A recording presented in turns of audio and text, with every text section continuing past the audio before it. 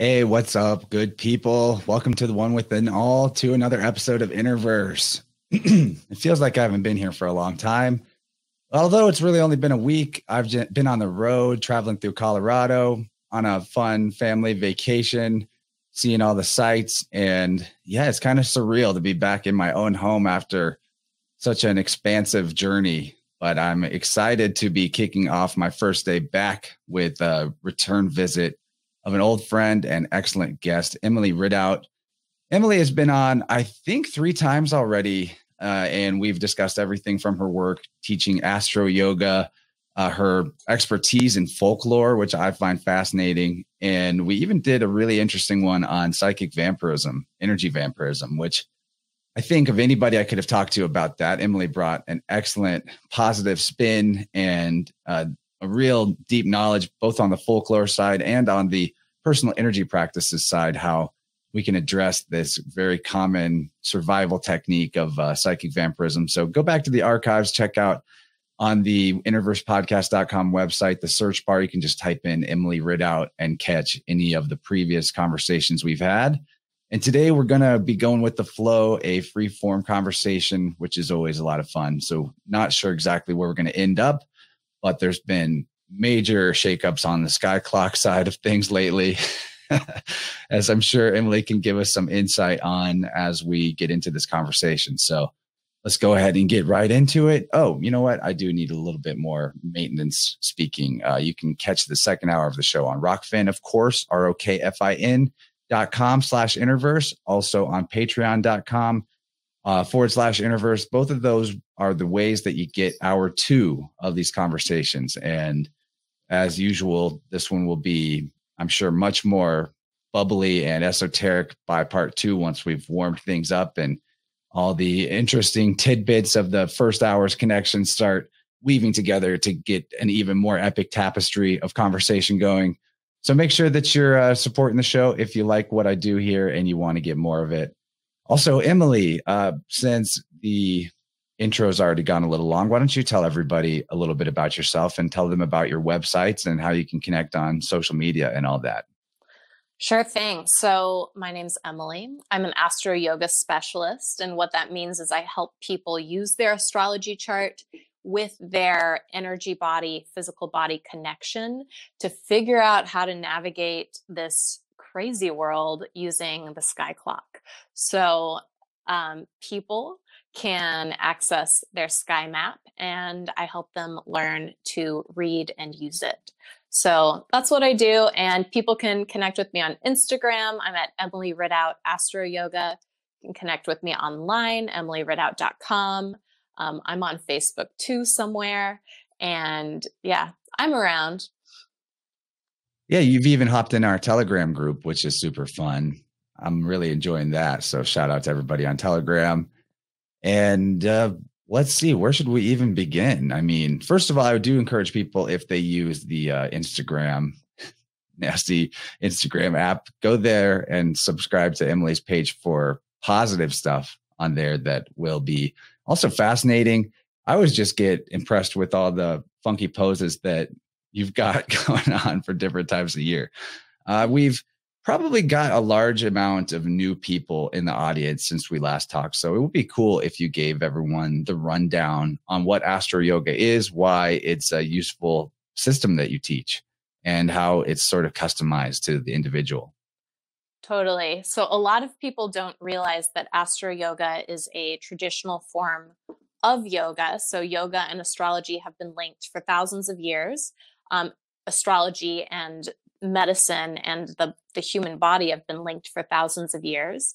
And so you can use it in a couple ways. So astrology, first and foremost, is a map that helps you navigate things more skillfully.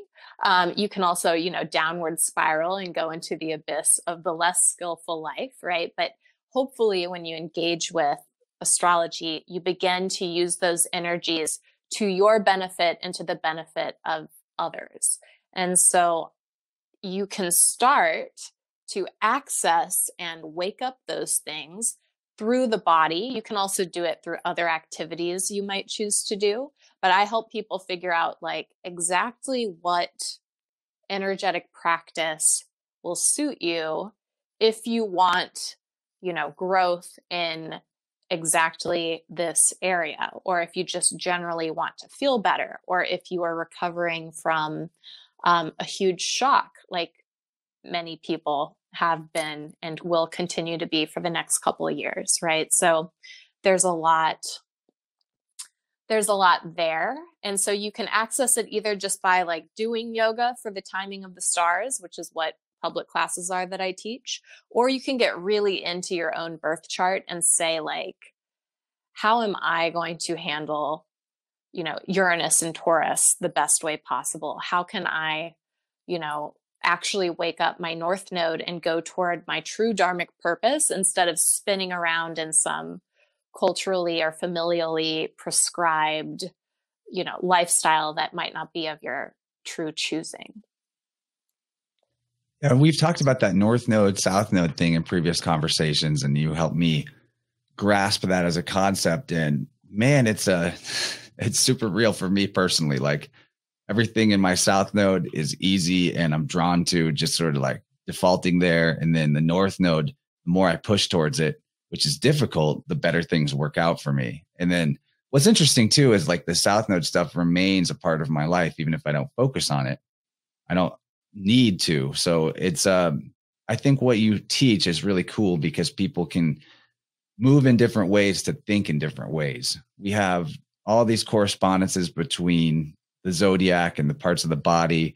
And then with yoga, different movements are, everything in the body from one fingertip all the way to another toe is connected.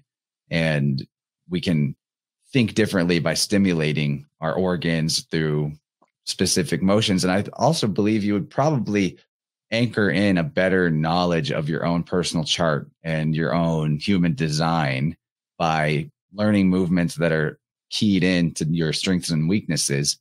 Because for some people, astrology is just very like left-brained, and it really kind of has become super left-brained with modern technology giving us the ability to get very complex with the what we're able to determine about our chart. In the past, you would have probably had ancient books and scrolls and astrolabes and all kinds of devices to get a chart to the degree that now you can just pop in your information on a website and have it cranked back out to you. So rooting it in something body oriented, which is more right-brained generally, we probably can learn and remember, and even that word, remember, reattach parts of ourselves that more easily than just trying to take it all in as words on a screen or pages in a book. It's true. And also, sometimes things can be scary in your chart. So for example, everybody's North Node represents a space that their soul longs to go, but that they might not yet be comfortable with. So a lot of the work in this life is integrating that North Node point, as you pointed out. So when you're doing that, let's say someone has their North Node in the 9th house and they have this deep desire to travel, right? Or to go to university or study something or get really deep into a mystery tradition or whatever it is. And so they're sitting there and they're like, okay, I really want to do this. Sometimes the full jump in is the right prescription, but sometimes it's a little too much for us to handle. Like if you've never ever left your hometown and then one day you decide to move to a foreign country, that's going to be a big shock. So it might very well be that your soul wants to do that, but you can start to get that energy aligned and attuned in your body so that the jump into your purposeful dharmic path is actually feeling good and aligned, if that makes sense.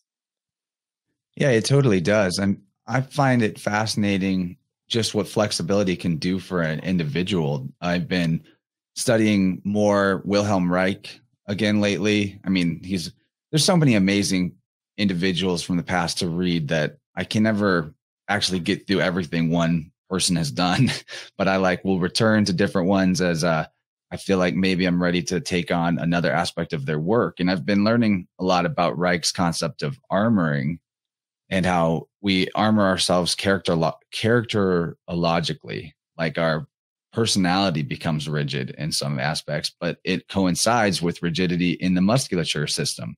And that rigidity is actually stuck energy when you just break it down to the basics of what it means.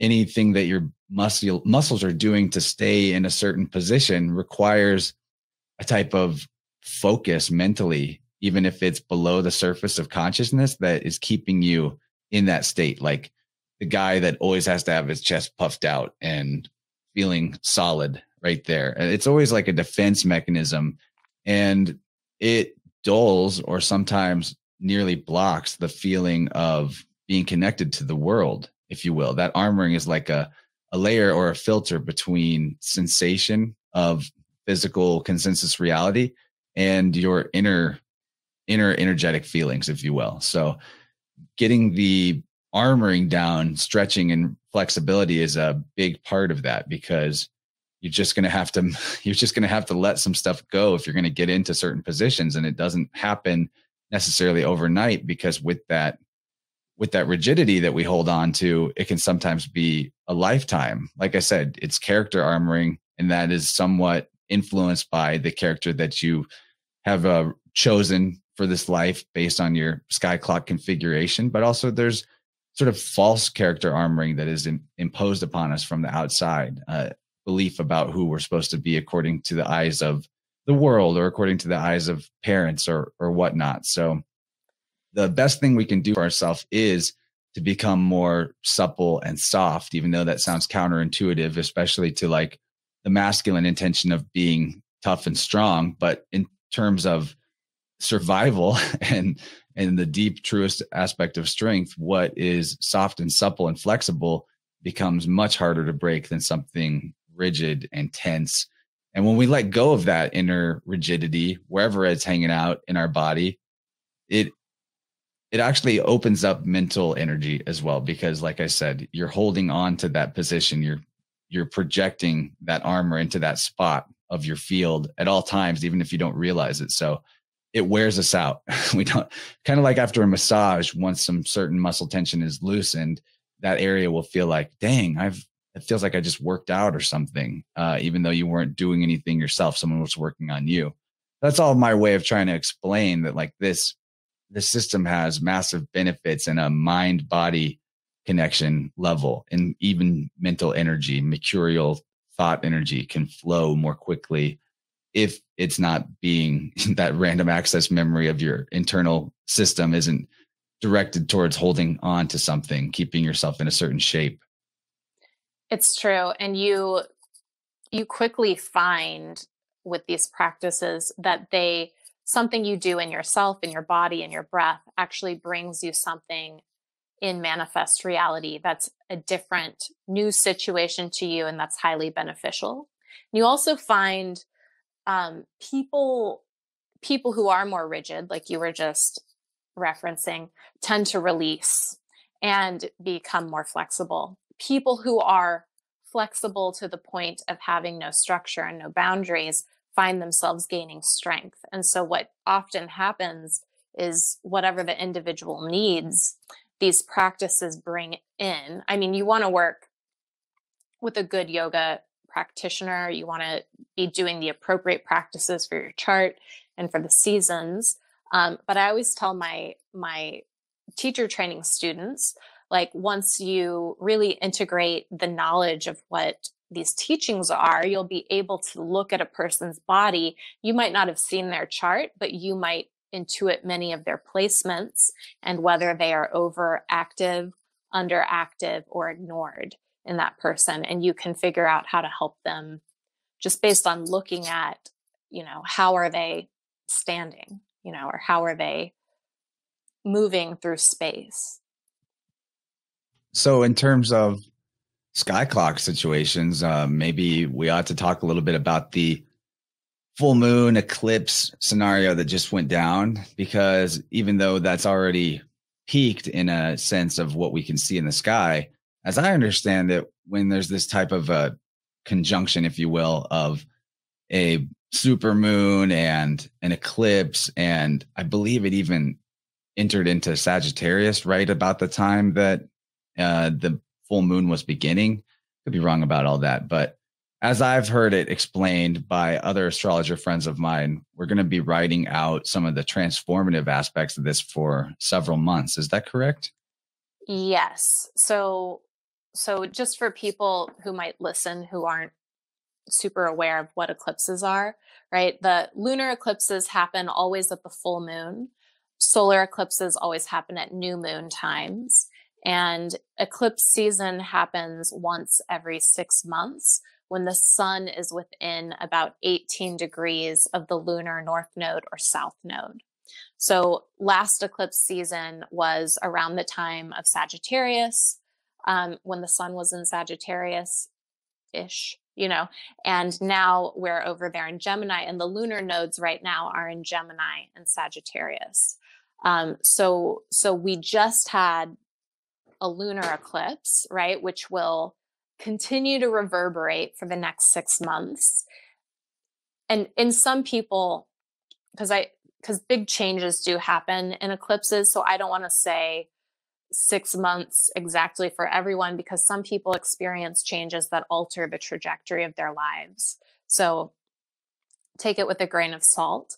But the energetic wave continues for about 6 months, astrologically speaking. And then we'll have a solar eclipse coming up also. So we had the Sagittarius Gemini eclipse moments, and we're in the midst of their season right now. And I'm sure when this comes out, we'll still be in the midst of their season. And it's, I think it can be really challenging for people because we're both in the United States, right? And we have sort of a cultural idea of independence of the individual, right? There's sort of like, I lived in India for a brief time, and when I moved there, they gave me 2 papers to read. And one was a paper they gave to Americans going to India, explaining cultural norms, and one was a paper for people from India coming to America, explaining cultural norms. And I always remember on the one for people coming to America, it said, the hallmark of American culture is the belief that they have none. And I always thought that was really interesting because it was really highlighting things that if I was self-reflective and honest, I did have an assumption about, right? Which was, somewhat of an independent nature, not totally.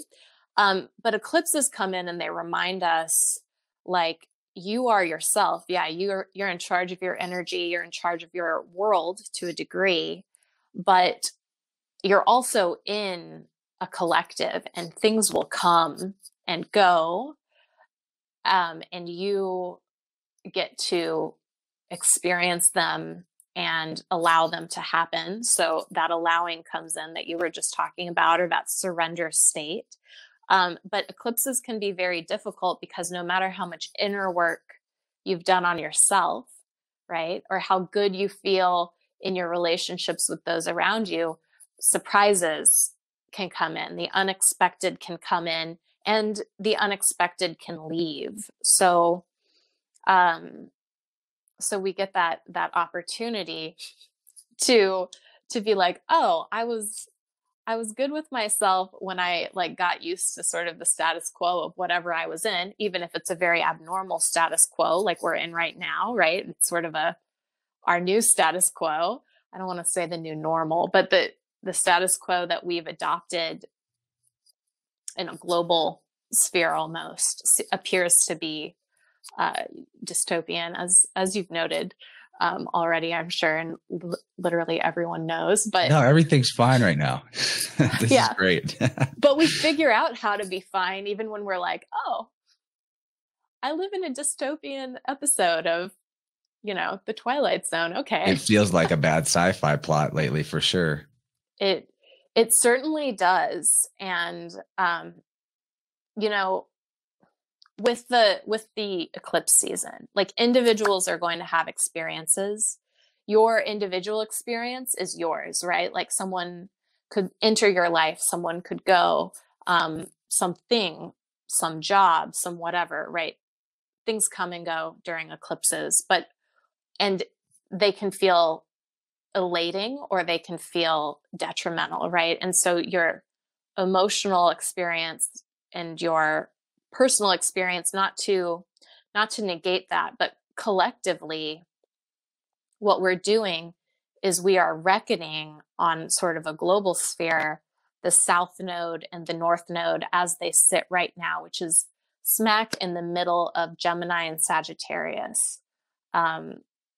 Which this is my soapbox lately whenever I talk to the astrology students too, is I love thinking about this because, well, you've noticed out in the internet land, at least, or even out in your community, there might be different opinions, right? And you might see people splitting their opinions into groups.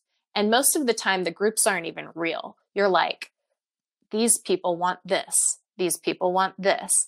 And then there's a lot of projection about what the other group is like, right? No matter what.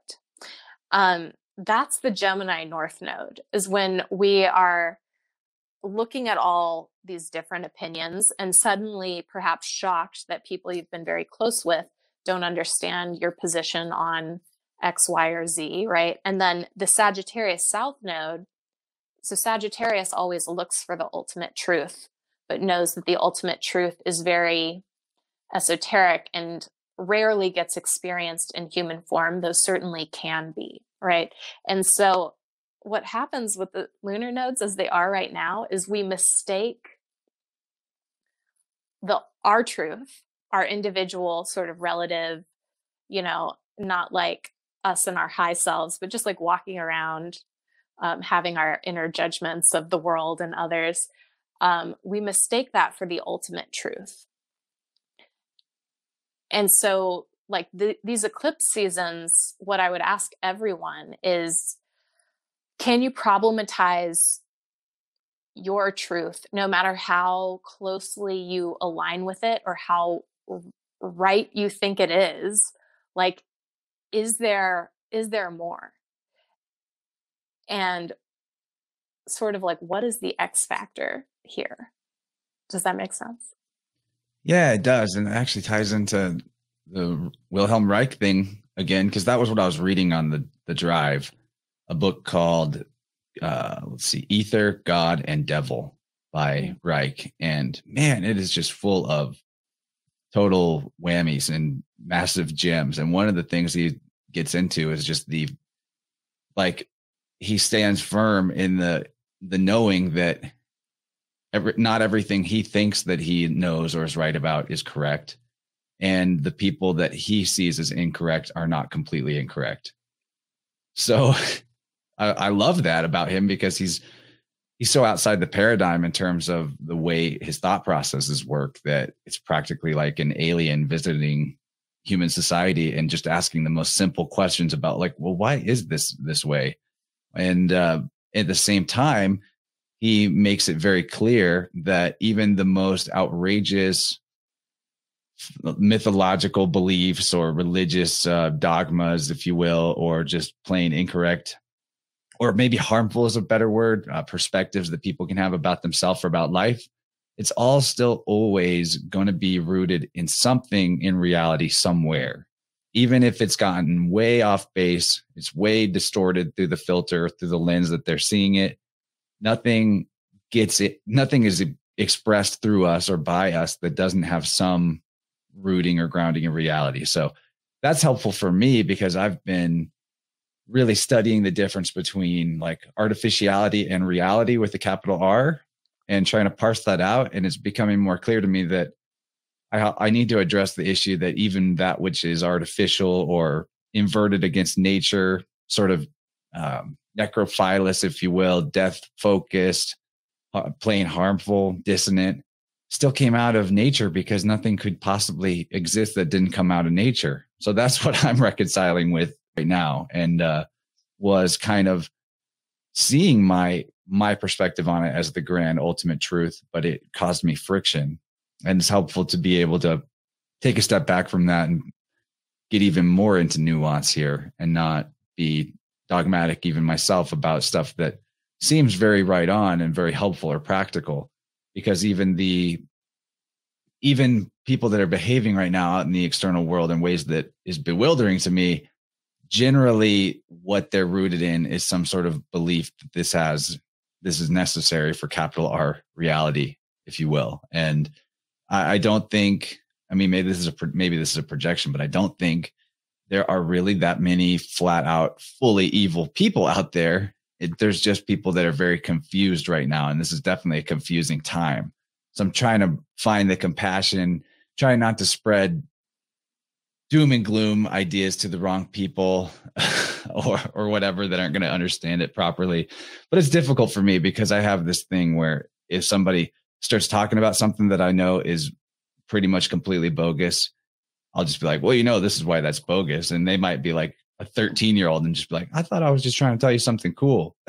And I feel like I've just crushed them a little bit. So I'm working on the balance there myself. Not that we shouldn't be rooted in what we see as correct and true, but that we also got to give other people not just leeway for the way they're seeing it right now, but also a little slack, a little rope that they can pull themselves towards, that we can pull ourselves towards each other with, instead of just being like, you just drown then.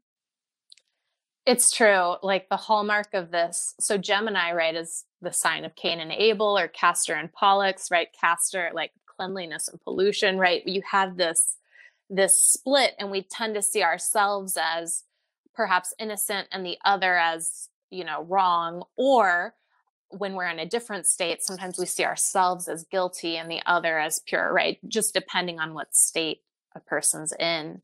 And it's just never that. We choose where we are on some level, even if the choosing is unconscious. In some people, they've in some ways subscribed to whatever reality they're living in.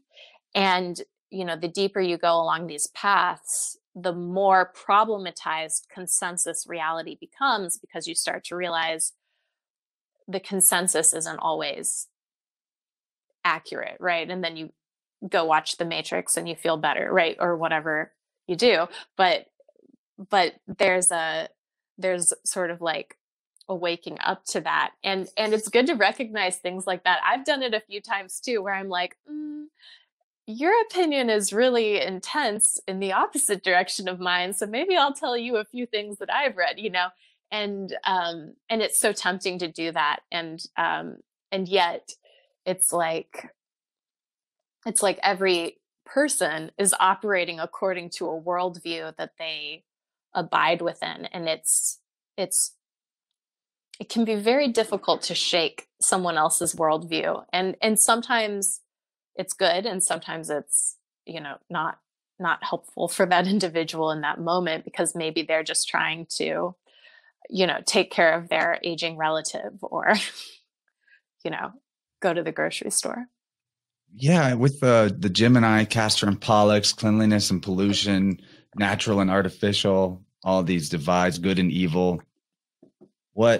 So you mentioned things in this particular eclipse season, maybe unexpected things happening as part of it. And for me, that was definitely the case. I got to see that on both the fun and the not so fun side all at once, which was interesting.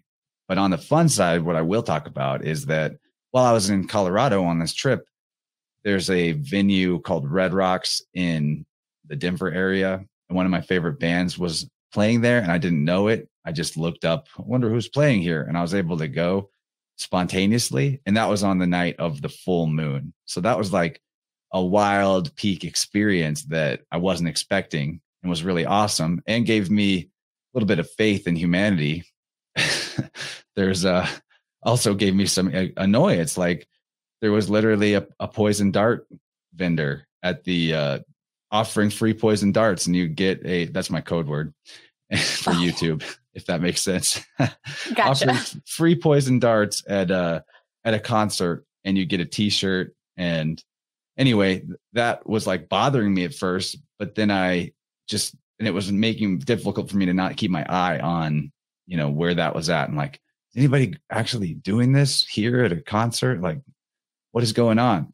But I didn't see anyone actually go for it. So that was kind of cool. Like I tried not to be mad that it was there. I just tried to like enjoy myself, but I kept looking behind my shoulder, like, is anybody actually doing that? And nobody was doing it. So that was cool. But that was like a Gemini moment, if you will, even in the microcosm of going to that concert, is that the thing that I would love to forget about existing at all was still right there, only a few feet away from me. Well, I'm trying to focus on the positive, on the peak experience. And anyway, I was happy to see that people weren't falling for it, the peer pressure side of it. I mean, in my opinion, probably anyone that was going to do it at this point already did. And I think it's bizarre how hard it's being pushed on people that aren't willing at this point. I think the only ones that would now do it that haven't would be like, well, my job is asking me to, or all my friends are making me feel bad for not. So I don't think anyone in this audience needs encouragement to just leave well enough alone and focus on holistic health instead of external promises of big pharma.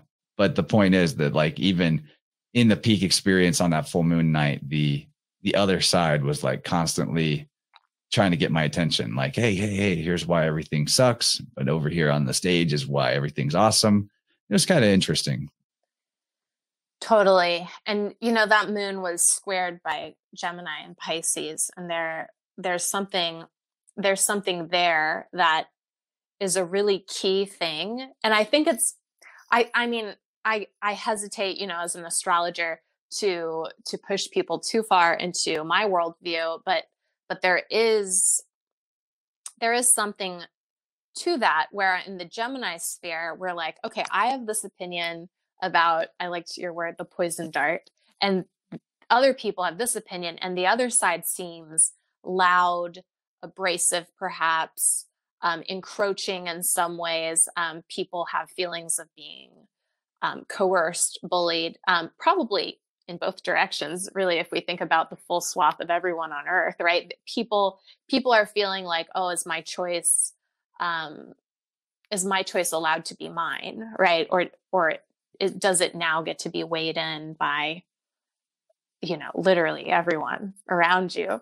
But this aspect to Pisces, which is a difficult aspect, brings us to the realization that nothing is actually separate on some level of reality. And these problems, these differences that we perceive, which are real on some level, also cannot be solved at the level at which we meet them.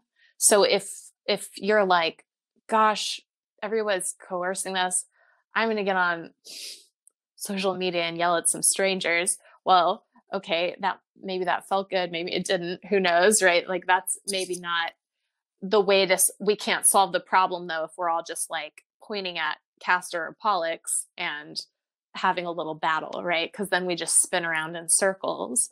But what I've been trying to talk to my clients and my students about handling these eclipses and these times is to, as much as possible, like, we're going to be in the Gemini state, right? We can't get out of it. But as much as possible, pull in that awareness of, like, there's another level to which we can approach and solve this problem.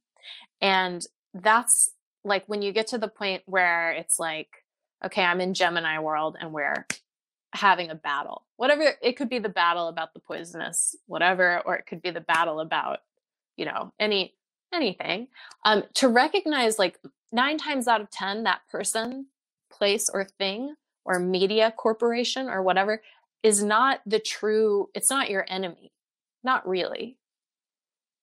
Right. And I feel like this year, I just walk around being like, that's not the enemy. That's not the enemy.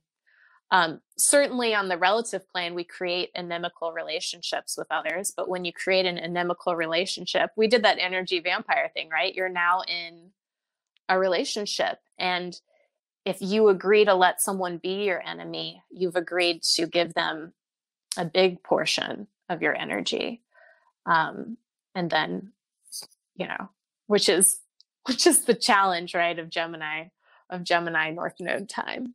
Have It we? works just like the body thing, because if you are holding on to the belief that like your enemy is out there, always out to get you, you're putting mental energy towards the enemy existing in your mind. And in a way, you're actually loving it, oddly enough, because It's the word belief even comes from the word love. Leaf is an archaic word for love or affection, I think. Maybe not affection, but definitely like love and respect. So it's not that you have to put your hands, be like, the three monkeys, hands over your eyes and ears. And if I don't believe in it, it'll go away, because that's incorrect as well. It's more like just accepting every part of self and cosmos as being there for a reason, there for growth, even polarity. Like when we look at the time of year that we're in, Gemini is polarity, but that's also how you generate charge. What follows Gemini season is like the most charged up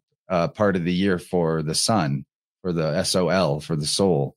There's a lot of potential there, and we need that type of apparent dualism to get to the triality, if you will. There's always a mother, father, child, in a sense. There's not, the polarity is never just stuck in division forever. It's like a mitosis situation, no matter how hard it is to see it that way, in the time that we're in. Like even right now, with who knows what's going to happen with all the people that did accept the poison dart.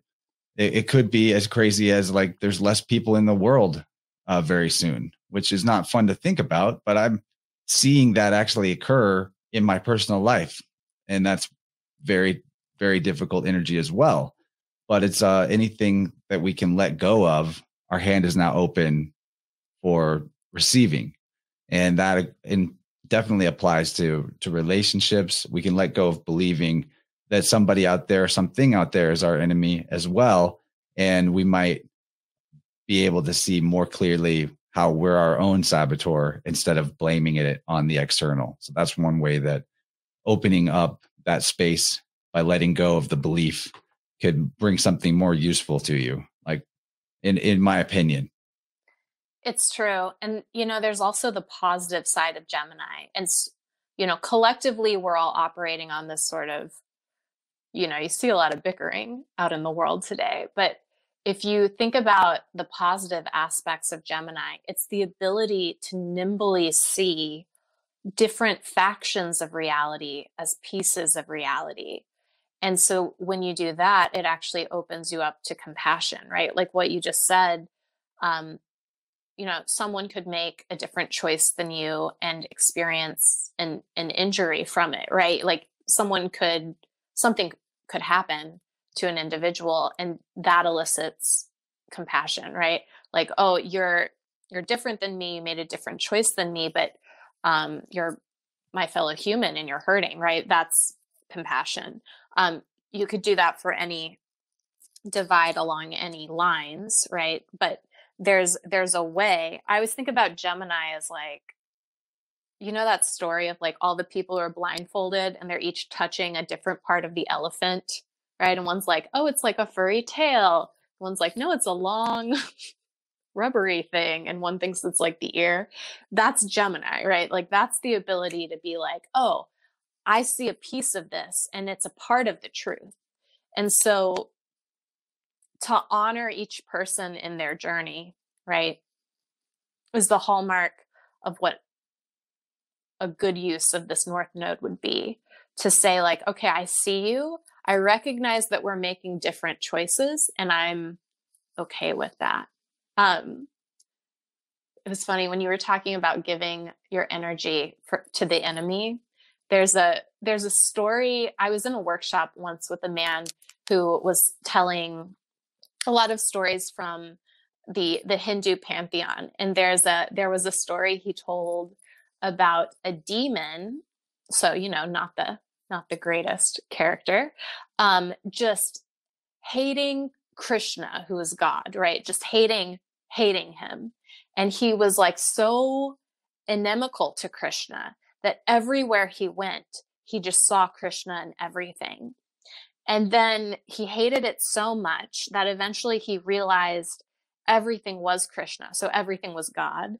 And then he realized a piece of him was related to Krishna, and then he became completely enveloped in the divine and like at one with the divine. So there's even, and you hear that all the time with people in their religions, they develop an inimical relationship to spirituality or to faith or to whatever, right? Like and then they give it a lot of their energy. And sometimes that actually gets us to a good place. So I also like to think about that, because if someone is choosing to have an enemy in this life, if that's the way that the energies of the Gemini North Node have played out for some people, and they've realized this is a battle I want to fight, this is something I do want to give my energy to, that can be okay too. But to do it consciously, right? To be like, okay, like choose, in some ways, like choose your friends. And if you want to have, I mean, I sometimes think like there are things we have to engage with, there are battles we have to fight in this world, but do we have to have an enemy is a good question, I think. Yeah, at least I think it could be really simplified to just what's actually present with you right here and now. It's almost like the difference between the definition of natural evil in the old sense of the word and what we call evil now, which is like sort of inverted behavior coming from people's imagination, a belief that things have to be a certain way, and if they're not, that it'll go wrong. So they do something evil as ends justify the means. But in sense of natural evils, in the old meaning of the word, it was like, you might break your ankle while hiking or something. Mm-hmm. Nobody caused that evil. There was no enemy there, but it's a type of an evil has befallen you. And so in a practical, like present moment sense, there might be a situation or an individual that comes up that you have to put strong boundaries between you and that, or protect somebody else from that right then and there. And so in that moment, it's like the enemy is there, but it's also a hurdle that becomes your path. It gives you an opportunity to rise to the occasion as well. It's always like a test. And my point is, I think that nature allows like the left-hand path or the right-hand path, because at the end of the day, all roads go back to the same place, which is the Krishna, or, the divine, the spark that is in all things, and the game that we're all playing here. I also think it's interesting, the story of the North and South Node.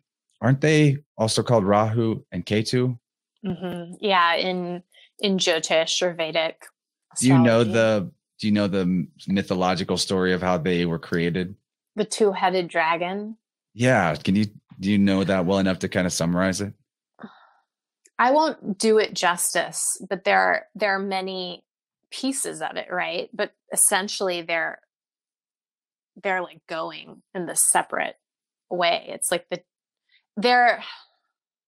so it's a little different in Western astrology when compared to Jyotish. So you're going to find a different interpretation if you go very deeply into Jyotish. I like to think of them both, right? Because, and I like Jyotish because it's very matter of fact. It's like, oh, this is bad, this is good, this is happening, this is whatever.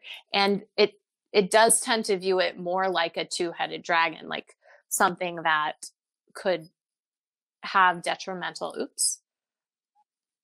I might need to plug my phone in. I'm not going to do it just if I try to tell the story, because I will forget all the characters. So don't ask me my mythology of the two-headed dragon. But are you still there? As I understand it, it was like this demon wanted to become immortal, and it disguised itself as one of the gods and got into the party that the gods were having. This is my best summary. Someone told me the story in Telegram, right, and I was like, this is so cool. But which god was it? That's why I'm like, I don't. Yeah. So I'm not sure which god it was that was providing the ambrosia or the the drink that is supposed to give everlasting life. But the best summary I understood of this was that the demon thing that became the two-headed dragon, it got a drink of the eternal life-giving elixir, but then right as it was swallowing it, the god realized that had been fooled and chopped its head off. So its body became one node and its head became another node, and they're both immortal, even though it's been severed. Something like that. So that's why it's like seen as malefic in that system. But yeah, I just thought I'd test a little folklore knowledge there, because I don't have much knowledge of those Eastern stories, but they are usually pretty interesting. I have sometimes, but I stick pretty closely to the Shaivite tradition that I study in. So it's hard for me to accurately do justice to some of the other ones. But yeah. They are the Rahu and Ketu, as far as they show up in your chart.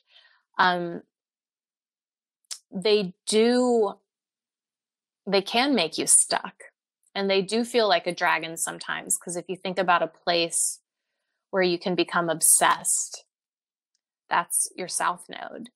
And if you think about a place, it just drags on. You're stuck. Yeah. Dragon drags on. I don't know. You can totally get stuck.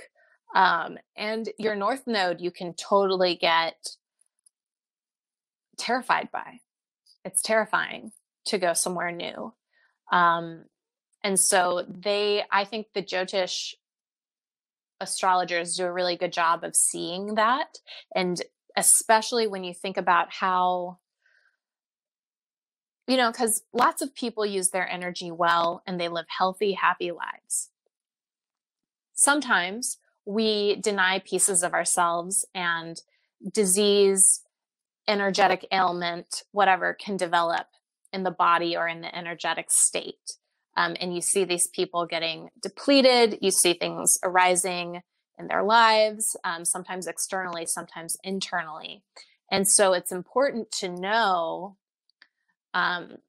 how those things can operate. It's also important not to scare people, right? Like, so if someone's listening to this and they're fine, don't think that you have a disease where your south node is. If you came to an astrologer and you preemptively had an ailment, they could help you see what that energetic patterning was. But that energetic patterning can show up different ways. So people can use them for the positive, which is what I try to interpret and encourage people to do, because why would you want to go the wrong direction? But you also have to be wary and know that every day you have a choice, and you can live well or live poorly. And so, most of us have our good days and our bad days, but you want to live well, hopefully, and not just sit in your dragon's lair and feel it happen like that. Yeah, the dragons tend to accumulate quite a bit of junk. That's sort of their thing. They're laying on their own treasure hoard. And what they do treasure is said to be like gold and gems and stuff, but that's not. At this point, we've got a society that has replaced things with natural real world value with mostly stuff of imaginary conceptual value. So the accumulation for a lot of us that we sit on can be more mental, more mercurial, if you will. I think about the system of wealth that we subscribe to more often than you would suspect. I've always been interested in like what is material reality, and why do we value what we value, and do the things we value actually have value? And what did the great spiritual teachers say about these things, right? Because we find so many spiritual teachers who basically are like, forget money. Even when money was gold, right? They were like, who cares? And I actually read something. Have you read Autobiography of a Yogi ever? No, I haven't read that one. I've been recommended it. Well, there's a moment in that book. So it was published in the 1940s for like Christian America kind of like autobiography of this man who was a true yogi in India. And he, as a child, knew he wanted to be a yogi. And his eldest brother was sort of like, okay, you want to like go find God. That's great. But what about, like, you have to eat, you have to, you know, have money essentially. And this young man at like age 17 or 18, this man who wrote the book had said to his brother, you're mistaking where money comes from. He was basically like, don't think that your well-being, your safety, your anything comes from some material around you or some person, place, or thing, because everything simply comes from this divine source. And his brother was basically like, prove it. I'm going to buy you and your friend a one-way ticket to this town nearby. You have to go with zero money. You have to not skip any meals, and you have to go sightseeing, because I guess it was a place you could sightsee. So they get on this train, and these people come up to him, and not only do all the things they need to have happen, but they happen in the most profound ways. Like, these men find them and they're like, oh, you're two young people, and we were supposed to be hosting like literal royalty today. We have this huge feast, but they're not coming now. Do you want to come eat their food? So they go have like a feast. And then they run into a man who does like luxurious touring. And he comes up to them and he says, I've dreamed your face before, and I think you're supposed to teach me yoga. Can you teach me meditation? And I'd love to just take you around. And he like buys them a first class ticket home and all these things. So, which is such a remarkable story, because it was very much like a brotherly, like, prove it kind of situation. But there is something there. And I wonder this all the time. Where have we decided what matters to us? Like, and I think in this world right now where everybody's losing it, right? Is there a way to articulate what is actually of value to you? Like, where is your treasure, essentially? Like, what treasure do you want your dragon to sit on? Is it rooted in your soul, right? Or is it rooted in just like survival or fear, or, you know, all these things? It was kind of a long story, but I love that story. I think it is really appropriate for the sky clock energy we're in right now. I didn't start the show with it, but I did draw some cards to talk about in this episode. We'll just maybe kick off part 2 with that. Something I've been doing daily since I had Michael Wan on the show a while back, a couple weeks ago. And he gave me the idea of just pick my 3 different favorite decks and draw a card from each every morning. And what has helped me to understand the message being shown to me when I do that is to write it all out and interpret it as if there was someone sitting next to me that I was reading it for. And I didn't do that today because I got a late start, slept in, enjoying being in my own home, in my own bed for once. But I did decide, like, hey, maybe I'll just do it on this episode and it'll apply to this conversation. And I think the topic that you just got into of being able to trust that the right thing is going to happen and that there is something more valuable than even what you thought you needed for survival, and that what's true and what exists in reality will always be in existence and always be part of reality. And that includes that force which sustains us and gives us life. It's always all around us and available. And it is our perceptual filters that keep us from being able to access it, or our beliefs about ourselves. Like, I couldn't expect someone to just take care of me that I've never met today, even though I definitely need the help today. There's a podcaster, Freeman Fly, who tells all the time his story of getting in a bus with no money and driving all the way across the country and having people there to help him exactly when he needed it at every stage of the journey. And that's what going towards the North Node would feel like for anybody, regardless of where it was at on their chart, is like, well, if I step out towards the North Node, I'm basically going to have to walk off the edge of a cliff. And all my support, my South Node is all the way behind me, directly at my back. I'm moving away from it. So all that stuff I thought I needed for survival or for comfort, I'm leaving it behind if I step off this cliff towards the north. But what ends up happening is that's the point where you have decided to act courageously, and the unseen forces will come to your aid. And you can realize that, yeah, everything that you thought you needed and thought you needed to hold on to, when you open your hand, what I like to say about it is the archetypes that we release or let go of within ourselves or in our external world in the form of people or situations, that same archetype will be waiting for us further down the path in a different costume.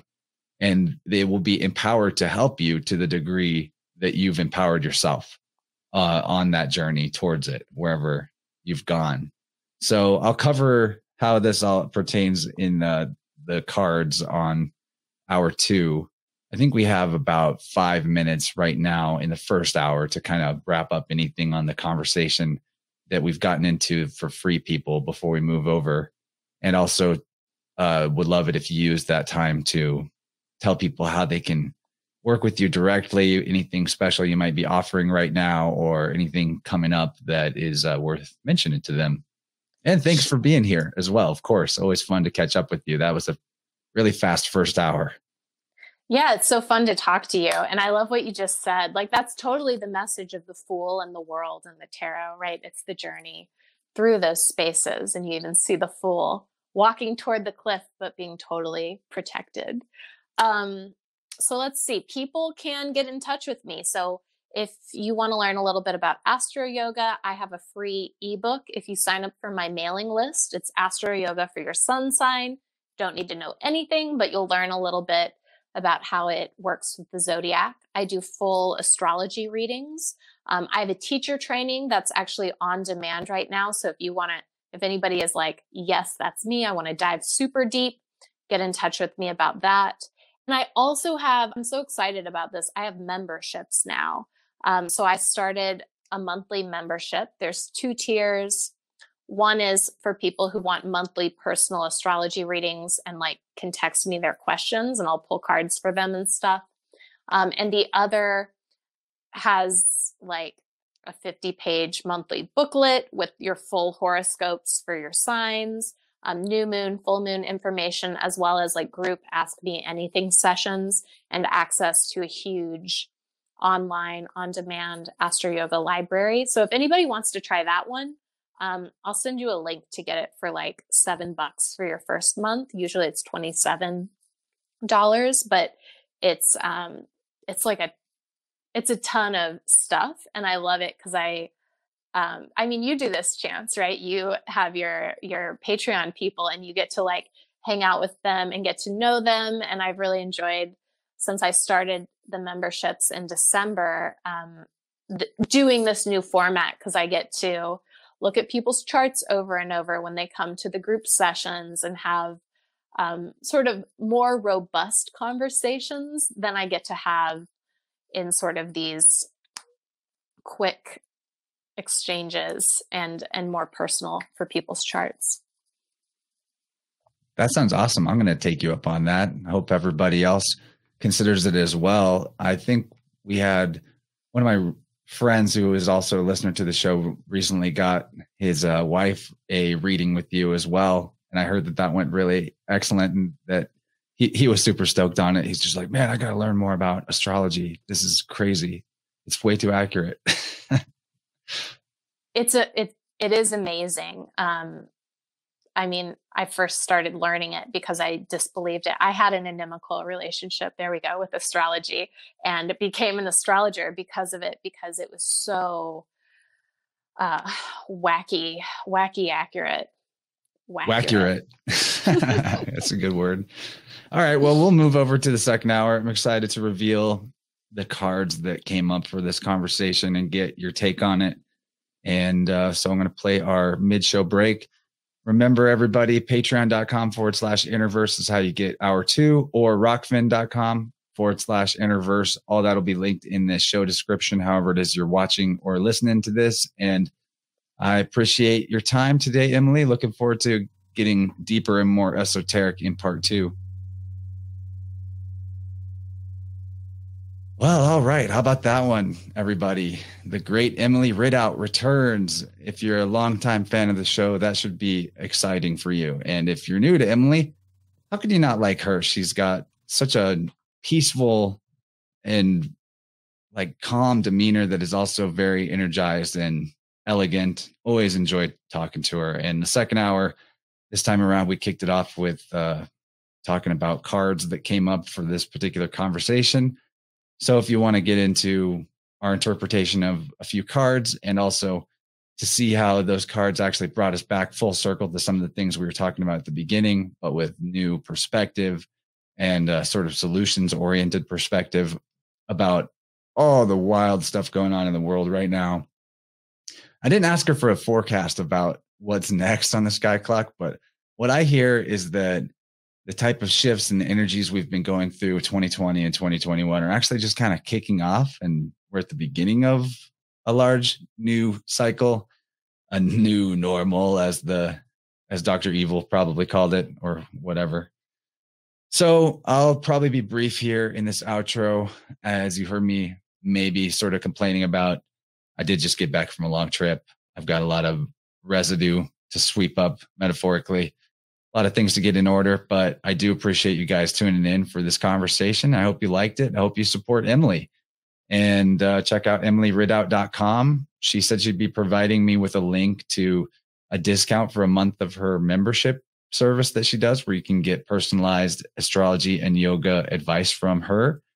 I do support anyone doing that, especially with the huge discount she offered. So watch out for the link in the show notes in the description. I'll probably also post it to Telegram. If you're not in our Telegram group, also look for that in the show notes, because we have a lot of great conversations there. It's been going on for several weeks now since I started it. It's kind of replaced Discord in terms of a community hub, but it's easier to use. People seem to like it. I love it. There's a lot of geniuses in there. So I'd like to hear from more of you guys listening, and girls. And if you want to support the podcast, don't forget Rockfin and Patreon are the ways to do it. The second hour, always more interesting than just 1 hour alone. I'm going to play us out today with a track from somebody in an esteemed individual in our audience of InnerVerse Tribe named Ben McDonald. He made this awesome song that you're about to hear. So check the show notes for all that. And I'm going to fizzle out early on the outro because I need to get up from the computer and work on what has been spoiled in my own life and take out the trash and all that good stuff. Thanks for being here, though. And look out for more coming up. There's a lot on the schedule and some heavy duty research episodes coming soon. And I appreciate you guys being here. Much love to everyone, and bye-bye.